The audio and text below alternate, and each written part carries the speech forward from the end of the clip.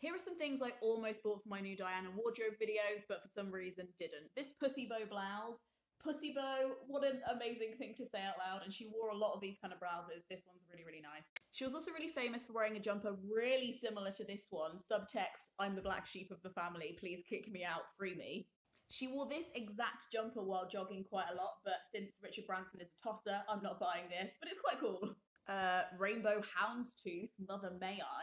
And finally, this 500-piece jigsaw, which, wait for it, features a family tree proving that Diana and Charles were related. Watch the video to find out what I actually did buy.